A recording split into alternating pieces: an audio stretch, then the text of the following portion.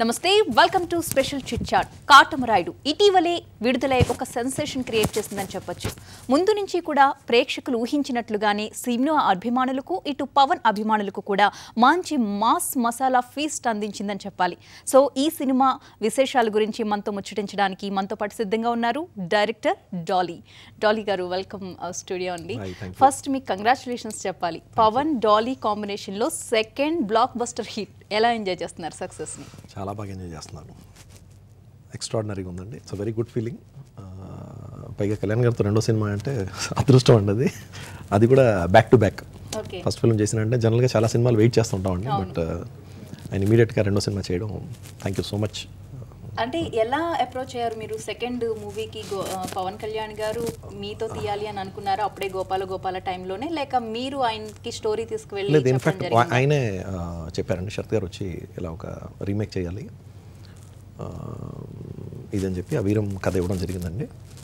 So అది నేను చూసిన తర్వాత దీన్ని ఎలాగ చేంజ్ చేస్తారు, మీ స్టైల్లో మీ శైలిలో ఎలా తీస్తారంటే we started working on that script.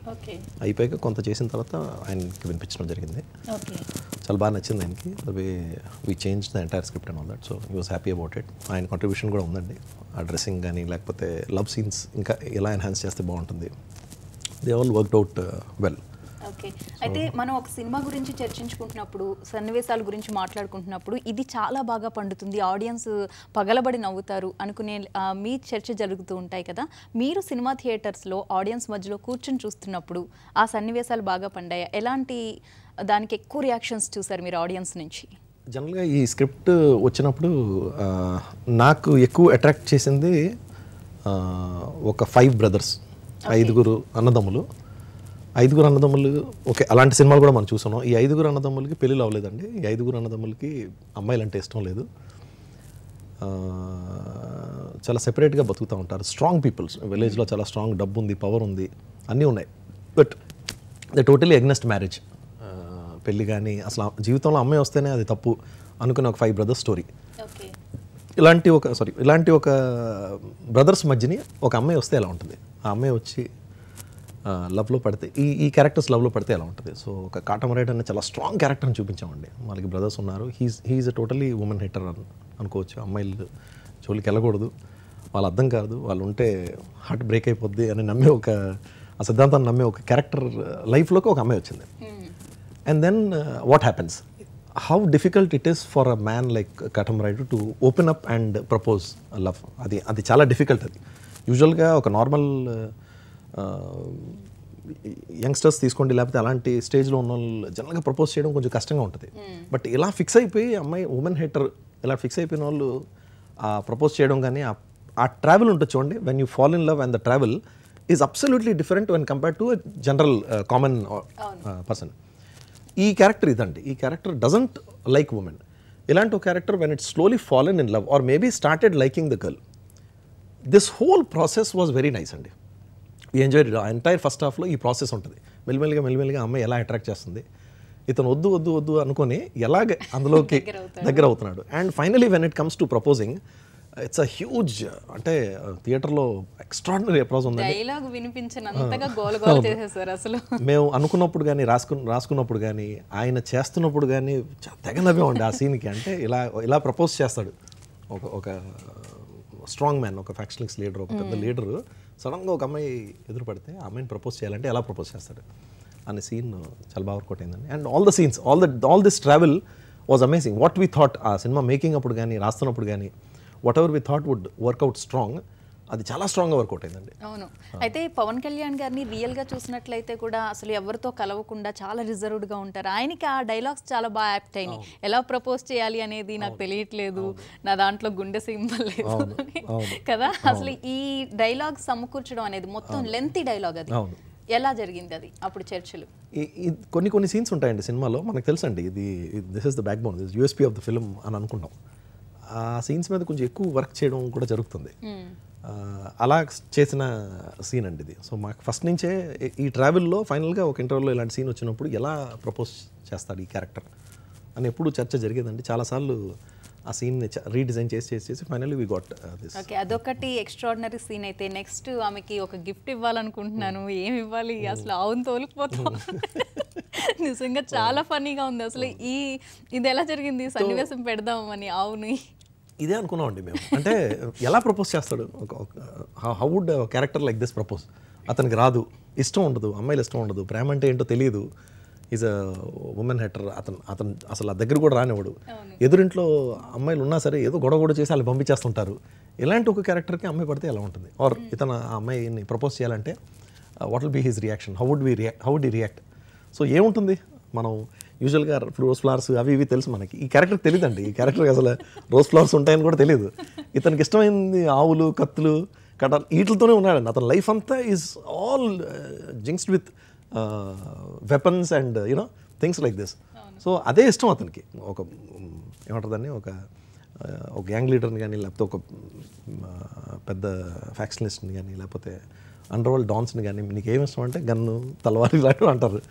So అది చాలా దగ్గరగా ఉంటుంది వాళ్ళకి. ఒక రైటర్ నీకు ఏమి ఇష్టం అంటే పెన్ ఇష్టం, if you take particular items అంటే.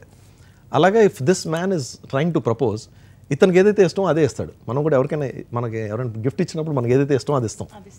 సో ఈ క్యారెక్టర్కి అదే ఇష్టం అండి. ఈ క్యారెక్టర్కి ఇంకేం తెలియదు. He's been lived in this ఏమంటారు ఆ బబుల్లోనే.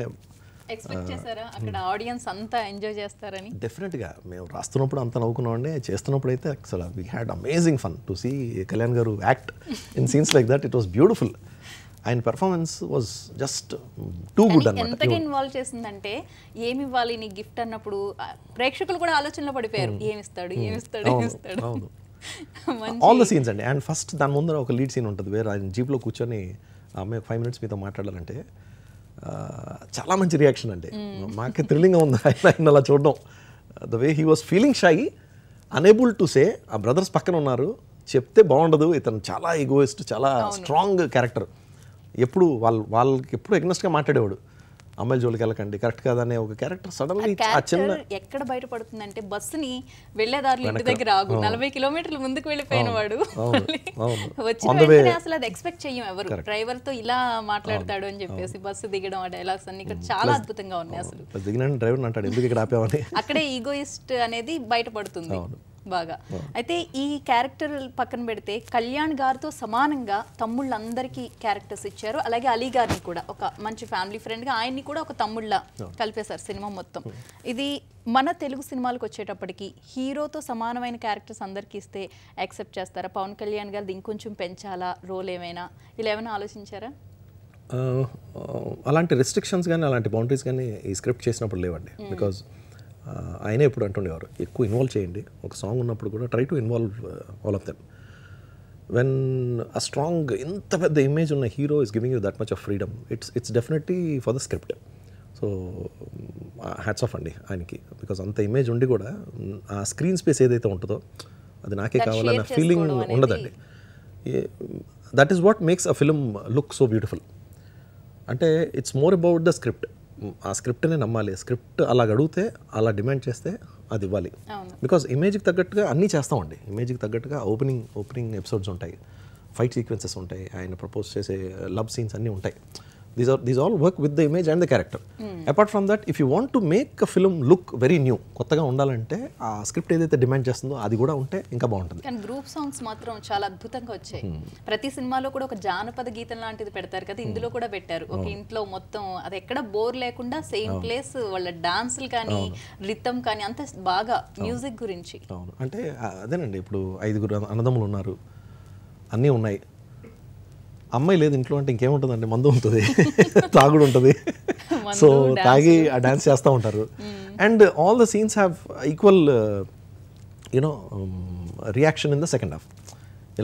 ఇలాంటి లైఫ్లో బతుకుతున్న ఒక హీరో అంటే పక్షులతో మాట్లాడతాడు, జంతువులతో మాట్లాడతాడు, మందు ఇలా యోగా చేస్తాడు. ఇలాంటివన్నీ they really worked out in the second half when the heroine comes to know. So well balanced. Okay, అయితే విలన్ విషయం వచ్చినట్లకి రావు రమేష్ గారిని అసలు దీనికి ఎలా ఒప్పించారు? ఫస్ట్ ఆయనది చాలా తక్కువ సన్నివేశాలే, మోస్ట్లీ 5 సన్నివేశాల్లో కనిపిస్తారనుకుంటా. ప్లస్ ఒకటే రొటీన్ డైలాగ్స్, ఆ చింపిరి జుట్టు, మాసిపోయిన బట్టలు, ఒక కొండ మీద ఉండడానికి ఇల్లు కూడా లేకుండా ఇది నీ క్యారెక్టర్ అని మీకు చెప్పినప్పుడు ఆయన ఎలా రెస్పాండ్ అయ్యారు? నేను మేము ఆ క్యారెక్టర్ అనుకున్నప్పుడు అండి సడన్గా when we thought about a new villainy, ఇలాంటి సినిమాకి కొంచెం కొత్తగా ఉంది, బ్రదర్స్ ఉన్నారు అంటే స్టోరీస్ అన్నీ ఒకేలాగా ఉంటాయి ఆల్మోస్ట్ లవ్ స్టోరీస్ అటు ఇటుగా చేస్తే వెళ్తాం. బట్ ఎక్కడో కొత్తదనం ఎక్కడ స్టార్ట్ అయిందంటే ఒక brother who is very strong and 5 brothers ఉన్నారు, ఇంకో క్యారెక్టర్ ఆలీ లాంటి క్యారెక్టర్ ఉంది. సో వీళ్ళెవరికి పెళ్ళిళ్ళు కాలేదు, సీక్రెట్గా అందరికీ గర్ల్ ఫ్రెండ్స్ ఉన్నారు. ఇది ఎక్కడో దగ్గర ఒక చిన్న కొత్తదనాన్ని తీసుకొస్తుందండి. ఇది రెగ్యులర్గా చూడం మనం, VC action films, VC love stories, but ఎక్కడో ఒక స్క్రీన్ని ఫుల్గా కనబడే అంత ఇది ఈ సినిమాలో ఉంది. Then we thought if this is new, villainy కూడా ఇంకా కొంచెం కొత్తగా చేస్తే బాగుంటుంది. ఎవ్రీ క్యారెక్టర్ హ్యూమర్ కానీ will try to make it look a little new. So ఆ ఉన్న ఒరిజినల్లా కాకుండా we wanted an entirely different villain. So ఇలా వర్క్ చేసి we started working on Rao Ramesh character. అది రాను చేస్తున్న కొద్దీ ఒక రాయలసీమ బ్యాక్డ్రాప్లో హీరో చేతిలో దెబ్బతిన్న ఒక క్యారెక్టర్ ఎలా ఉంటుంది అని చెప్పి ఆయనకి నేను వెళ్ళి నరేట్ చేయడం జరిగిందండి. ఆ వెళ్ళి నరేట్ చేసిన పాయింట్కి ఆయనకి ఫస్ట్ నేను రండి కూర్చోండి అన్నపూర్ణలో కూర్చొని చెప్పి ఫస్ట్ డైలాగే చెప్పాను ఆయనకి, ఇలాగ కొండపైన నుంచి ఉంటాండి, ఇది ఆయన గెటప్, ఒక రాక్ పైన కూర్చొని ఒక విలన్ హీరో ఇంటి నుంచి వెళ్ళిపోతుంటాడండి, దూరం నుంచి అతను చూసి నిద్ర వాసన రావట్లేదు, ప్రాణాలు ఏం పోలేదా అని ఆయన స్టైల్లో చెప్తే ఇన్స్టెంట్గా ఆయన అట్రాక్ట్ అయ్యాడండి. ఇదేదో బాగుంది మళ్ళీ చెప్పండి అని ఆయన విని అక్కడి నుంచి every scene he enjoyed it thoroughly అండి. ఎక్స్ట్రాటరీగా ఉందండి, ఇట్స్ సో వెల్ డిజైన్. ఆయన చెప్పడం ఏంటంటే మేము ఇలాంటి క్యారెక్టర్స్ కోసం బతుకుతూ ఉంటామండి, ఎక్కడో 5 ఏళ్ళకో 10 ఏళ్ళకో ఇలాంటి ఒక క్యారెక్టర్ వస్తుంది. ఓకే, కానీ ఫస్ట్ టైం కదా ఆయన ఇంత దీనమైన స్థితిలో అసలు ఉండడానికి ఇల్లు లేకుండా, కట్టుకోవడానికి బట్టలు లేకుండా, తిండి లేకుండా అనేది ఫస్ట్ టైం ఈ క్యారెక్టర్. అవును, చాలా స్ట్రాంగ్గా ప్లాన్ చేసేస్తాను. అది మెల్లిగా వెళ్తా ఆ హ్యూమర్లోకి వెళ్ళిన వెంటనే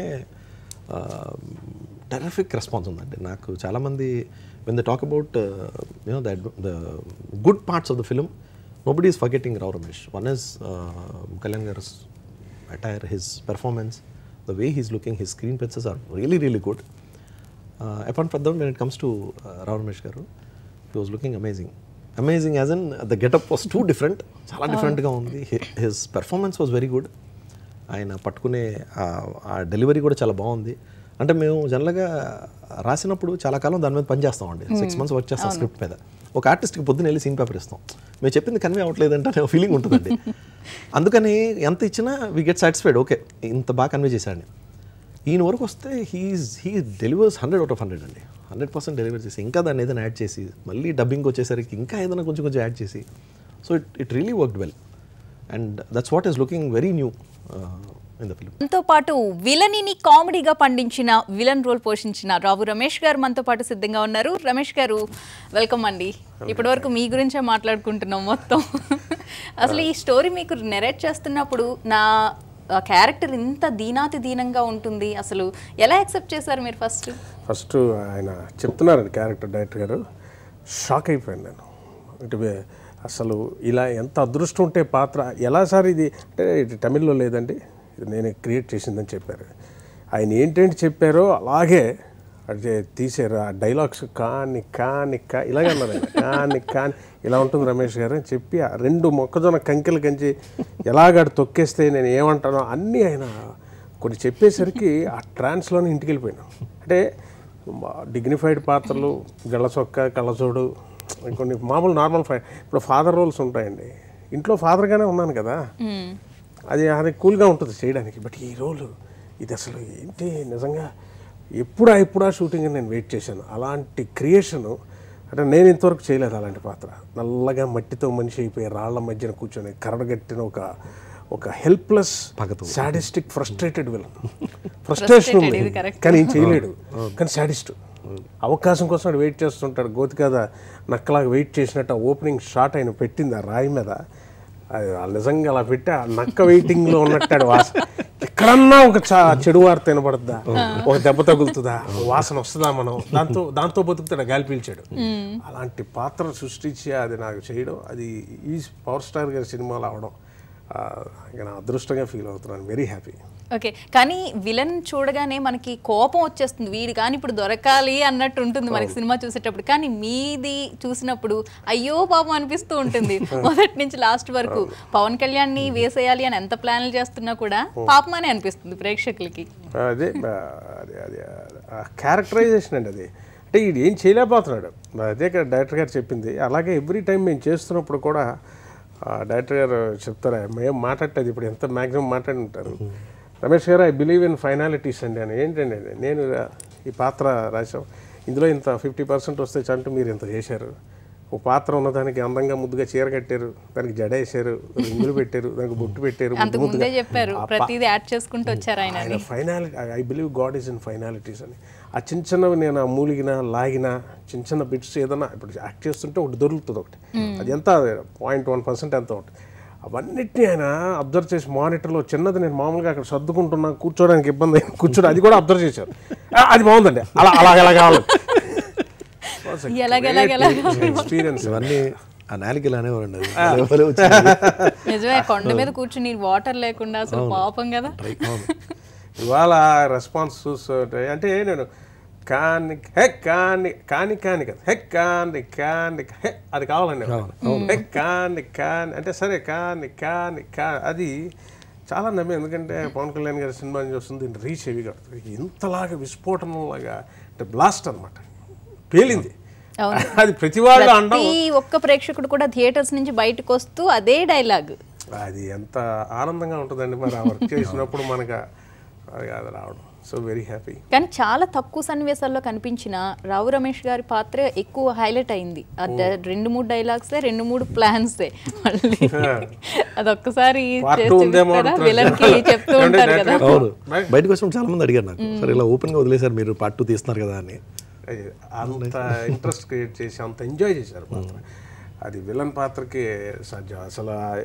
ఏం ఎంజాయ్ చేసి నేను నర్రాసీన్ గారి డైలాగ్ కూడా ప్రతిదీ ఆయన పక్కనే ఉంటారు అసిస్టెంట్. మళ్ళీ ఎంత డీటెయిలింగ్ అంటే కొండ రమేష్ గారు ఇలా బొగ్గులు మీరు కసి చచ్చిపోకూడదని బొగ్గుల్ని కాలుతో తోస్తుంటారు అన్నారు ఫస్ట్.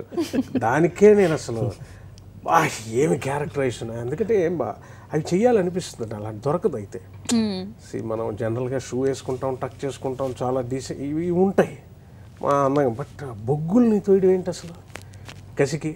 అడు ఊదుకుంటా గొట్టం పెట్టి ఊదరగొట్టం పెట్టి ఊదుకోవడం. కానీ ఇది ఏం చూస్తే చాలా పెద్దది, బొగ్గులు మాత్రం కావాలి. ఆ గుడిసెలో కూడా ఈయన ఇంకా మనకి డీటెయిలింగ్ లో మరి దిష్టి బొమ్మ ఎలా కడతారు, మళ్ళీ దిష్టి బొమ్మ ఉంటుంది, అది బాగా ఆల్మోస్ట్ గాలికి పడిపోయేంత లాగా ఉంటుందండి. దానికి మళ్ళీ గుమ్మడికాయ ఉడిది గుమ్మడికాయ ఒకటి దిష్టి బొమ్మ ఒకటి ఉంటుంది. కనీసం ఇల్లైనా సరిగ్గా ఇవ్వలేదు ఆయనకి మీరు పాడు. మరి శిక్ష కాటమరాయుడు వేసిన శిక్షకి ఆడ 20 సెంట్లు 22 అంటారు. అది కూడా జనాలకి అది కూడా తీసుకోలేదు, ఇగో లోపల ఉందండి. ఇగో 2 నాది ఆ ఫైట్ చేసి ఎక్స్ట్రాడినరీగా ఉంది. నేను ఇక్కడ షూటింగ్ వెళ్తున్నా, అక్కడ ఫైటర్స్ దగ్గర నుంచి పవన్ కళ్యాణ్ గారు అంటే ఫ్యాన్స్ విపరీతంగా ఉంటారు. అక్కడ మాస్ జనం ఎవరన్నా ఇప్పుడు డ్రైవర్స్ తీసుకున్నా, టచ్అప్ గాయస్ తీసుకున్నా, ప్రొడక్షన్ బాయ్స్ తీసుకున్నా, అక్కడ మీకు ఆయన ఫ్యాన్స్ విపరీతంగా ఉంటారు ఎక్కడ చూసినా. వాళ్ళందరూ అసలు మెంటల్ ఎక్కేసినట్టు మాట్లాడుతుంటే వాళ్ళు చూసి అది చాలా ఆనందంగా ఉంటుంది. అయితే మూవీ రిలీజ్ అయ్యాక మీకు ఎలాంటి ఫోన్ కాల్స్ వచ్చాయి ప్రశంసలతో? ఇదేనండి ప్రశంసలు, రాను రాను ఫోన్ కాల్స్ తగ్గిపోతున్నాయి. ఏంటంటే ఇది చేస్తాడని. కానీ ఇది డిఫరెంట్ రోల్ కదా, ఇంతకుముందు ఏ సినిమాలో కూడా మీరు ఇంత దీనమైన విలన్ పాత్ర పోషించలేదు. లేదు అదే అందుకే చాలా ఎగ్జైట్ అయ్యి నేను చేశాను, చేస్తూ కూడా దాంతోనే ఉండిపోయాను. Because this role is something నేను చేయలేదు.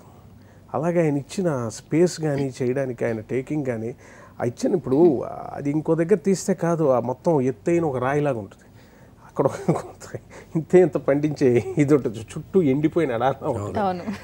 అది అక్కడ కూర్చొని వీడు గీసే ప్లాన్లు, వీడు చెప్పే మాటలు, వీడిలో ఉన్న కసి, అది సపరేట్గా మనం తీసి దానికి ఒక స్పేస్ టైం ఇచ్చి మనకు చేయడం అన్నది చాలా అదృష్టం. కాల్స్ కన్నా కూడా కాల్స్ వస్తాయి, తగ్గిపోతాయి, రాను రాను వీడు ఇదే చేస్తున్నాడు, వీడు ఎవ్రీ మూవీకి పేరు వస్తుంది.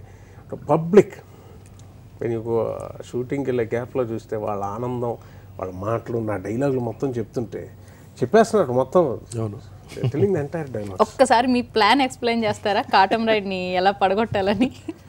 కాటమరాయుడా చెప్పనా సార్ డైలాగ్స్? ప్రదీప్ రావత్ గారు వస్తారు ఆయన పేరు. ఇప్పుడు మన డాలీ గారిని ఉపయోగించుకుందాం. మరి కావాలి కదా. మీరు ఇలా పెట్టి కానీ ఈయన ఎందుకు హ్యాట్స్ ఆఫ్ అండి. నేను ఆయనకి నాకు బాగా గుర్తండి. డే 1 నేను ఆయనకి ఆ క్యారెక్టర్ చెప్పినప్పుడు ఆయన ఫస్ట్ డైలాగ్కే నిద్ర వాసన రావట్లేదు ఏంటి, ప్రాణాలు ఏం పోలేదంటే అబ్బా అన్నారు ఈయన. అక్కడి నుంచి ఇక్కడ వరకు అండి, till the date the film has released, ఆ అప్లాస్ తర్వాత ఇంతే ఎంతూజియాజం అండి. ఇట్స్ అ బూన్ అండి. రావు రమేష్ గారు లాంటి ఆర్టిస్టులు మనకు ఉండడం it's boon. I really appreciate you sir. It's a great thing. అంటే మాకు ఎంత ఆనందాన్ని ఇస్తుంది అంటే ఇట్ ఈజీ సార్ వర్క్ అండి. చాలా తగ్గిపోతుంది. ఒకటి అనుకొని ఇంత తీసుకెళ్తే దీన్ని ఏ లెవెల్కి తీసుకెళ్తారు ఆర్టిస్ట్ అనే ఒక చిన్న భయం ఉంటుంది చూడండి. అవును, కొన్ని పేర్లకి I would mention Rao Ramesh name. Extraordinary అండి. He would deliver 100%. మీకు ఏం కావాలో అంతకంటే ఎక్కువ, అంతకంటే యాడీస్ ఉంటాయి అందులో. ముచ్చట వేసేసి ఉంటుందండి ఆయన పెర్ఫామ్ చేస్తుంటే. ఇంత బాగా చేస్తారండి. నేను ఆయన గెలిచి చెప్తా ఉంటాను, సార్ మీరు మధ్యలో ఆ డబ్బింగ్ చెప్పినప్పుడు ఆ చిన్న తీసుకుంటున్నారు చూడండి, ఎంత బాగుందండి అది. So that's the way these people involve in the character. వే వెళ్ళిపోతారండి, ప్రాణం పోసేస్తారు దానికి. ఒక్కసారి డైలాగ్ చెప్తా. ఇదే కూడా మనం ఒక జన్మ తల్లిదండ్రులు ఇచ్చిన జన్మతో పుడతాం, కానీ సినిమా కళాకారుడికి నటుడికి ఇంకో జన్మ రచయిత కానీ దర్శకుడు కానీ ఇస్తారు. ఆయన ఊహలోంచి పుట్టింది. అలా నన్ను శ్రీకాంత్ అడ్డాల గారు, కృషి గారు, త్రివిక్రమ్ గారు కానీ ఒక్కొక్కటి ఒక పాత్ర. ఈ పాత్ర ఇది దీని పుట్టుక ఇలా చేసుకుంటూ పోతే ఇది ఒక జన్మ అనమాట. అంటే అగైన్ బర్త్ దీనివల్ల వచ్చే పేరు వల్ల పుట్టుకకి సార్థకత అనమాట యాక్టర్కి. ఎస్ నాన్నగారి పేరు నిలబెట్టాడు, ఎస్ ఇదని ఇక్కడ కరెక్ట్గా చేయగలిగితేనే దానికి అక్కడ వస్తుంది నేను పేరు. సో ఆ పుట్టడం ఎలా పుడుతుంది నాకు ఆశ్చర్యం వేసి. ఇప్పుడు ఈయన రాసిన డైలాగ్స్కి 22కి కూడా అరవడం ఏంటి, ఎలా తెలుస్తుంది వీళ్ళకి ఇది రాయాలని? ఎలా తెలుస్తుంది వీళ్ళకి? తెలుసు ఇక్కడ ఇలా జనం ఎఫెక్ట్ ఇదవుతారు. సో అది అసలు నేను ఐఎమ్ వెరీ హ్యాపీ. ఎక్కువ వింటున్నాను ఈ పిక్చర్ గురించి. ఎక్కడికి వెళ్తే షూటింగ్లో 9 out of 10 చూసుంటారు ఈ సినిమా. వాళ్ళందరూ ఈ డైలాగ్ చెప్తున్నారు. అవును, 22 ఒకటి, పంట పోయింది ఒకటి, నెక్స్ట్ సెకండ్ ఒపీనియన్ మీ అసిస్టెంట్ చెప్తాడు కదా, సెకండ్ ఒపీనియన్ తీసుకోవాలి కదా అన్నీ చెప్తున్నారు. ఈ డైలాగ్స్ అన్ని అసలు పంచ్ రాశారు. ఆ డైలాగ్స్ చెప్పి ఎంజాయ్ చేసేవారు. ఆ స్పేస్ చూసేవాడు ఆయన ఏమి కానీ చెప్తుంటేనే మనకి ఎక్కిపోద్ది. ఆయన చెప్తుంటేనే చాలా ఫోకస్డ్గా ఉంటుంది, మరి చాలా కూల్గా చెప్తున్నట్టే ఉంటుంది, కానీ అది క్లారిటీ ఎక్కేస్తుంది మనకి అని చెప్తే. So everything it has come down. నాకే ఆశ్చర్యం వేసింది, ఇది ఇలా టర్న్ అయిందంటే ఈ పాత్ర చెప్పేదాకా. అవును, ఇంకేం చెప్పండి, ఒకసారి డైలాగ్ చెప్పండి. అంటే ఎలా చంపుతాం పవన్ కళ్యాణ్ గారు ప్లాన్ విలన్ కి ఎక్స్ప్లెయిన్ చేస్తారు. ప్రదీప్ రావుతో రాడియా వచ్చాగానే అంటే బుద్ధి బలం కనపడదు. అతను బ్రదర్ని కట్టేసి కొట్టారు. సో ఆ రెవెంజ్ అది కారణంగా పెట్టుకొనిడు, నీ తమ్ముడిని కట్టేసి కొట్టినప్పుడు నీ ప్రాణం విలువలాడిపోలా, వాడి ప్రాణం వాడి తమ్ముళ్ళా, వాళ్ళని వేసేస్తే వాడి గుండె బరువు ఎక్కిపోతుంది, మన పని తేలికైపోతుంది.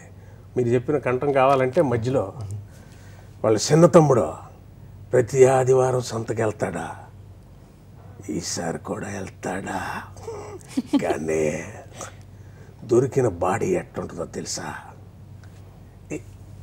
ఈ కంటలు అట్ట కత్తిదుకుంటుందే, ఏళ్ళట ఇట్ట ఇచ్చేసి ఉంటాయా, ఈ గోళ్ళు భయపడిపోతుంటాడు మొహం ఇలా అది అసలే కర్ర కట్టిన వెళ్ళను ప్రదీప్ రావత్ అంటే అతన్నే భయపెట్టేస్తుండే.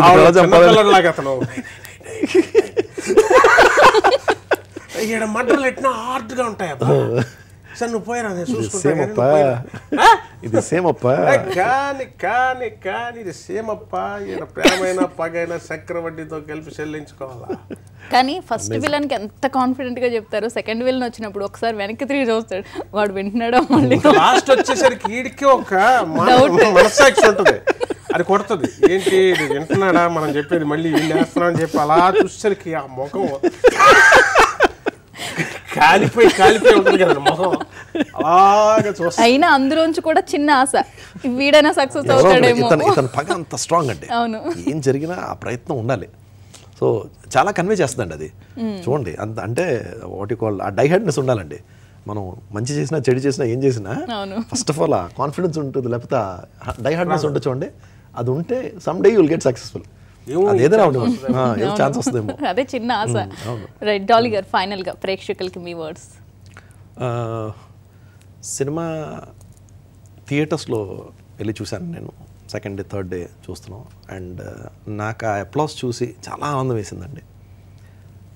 దీనికోసమే బహుశా మేము ఈ ట్రావెల్ అంతానండి, ఈ కష్టం అంతా ఏమి కాకుండా మర్చిపోతాం అండి. థియేటర్లో అప్లాస్ చూసి, థియేటర్లో ఇది చూసి, all the phone calls that we are getting, all the mails that we are getting, extraordinary.